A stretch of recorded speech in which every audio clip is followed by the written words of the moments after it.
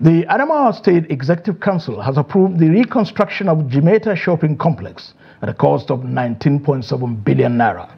The decision follows the recent demolition of the complex to pave way for its remodeling. The State's Commissioner for Information and Strategy briefed journalists on the Council's meeting.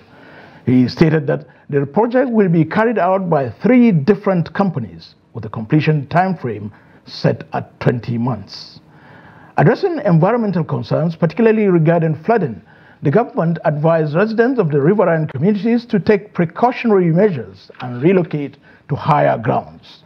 The administration also stressed the importance of maintaining health and safety standards during the period.